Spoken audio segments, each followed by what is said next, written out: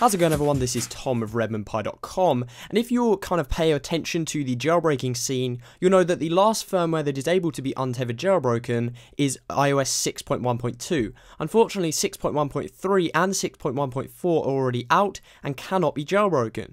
That means that if you need to restore your device, you cannot currently restore it without losing your untethered jailbreak. Fortunately though, a new program called Semi-Restore brings this functionality so that you can essentially restore your device to stock iOS without losing your untethered jailbreak, which is incredibly useful and a very valuable tool. It's available for Mac and PC, so we're just going to jump over on my Mac and I'll run you through the process. Okay, so you will need to download the Semi-Restore program, and that link will be down in the post on redmondpie.com, so you can go and check that out.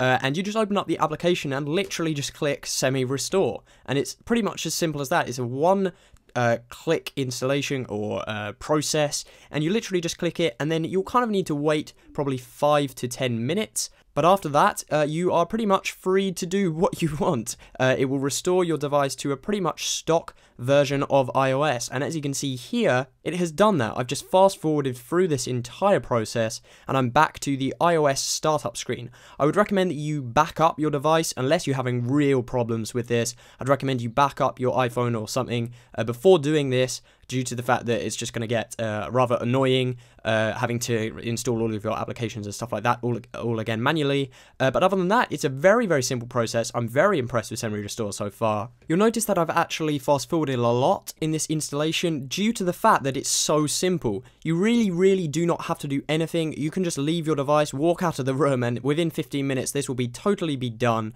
and you can have a stock iOS version, pretty much stock anyway, but you don't lose your jailbreak. That is the whole advantage and the main function of Semi-Restore. If you have enjoyed this tutorial or found it useful, definitely be sure to give the video a thumbs up. Subscribe to the Redmond Pie YouTube channel. All of our social links along with mine are down below in the description, so you can go and check those out. Otherwise, I will catch you in the next one.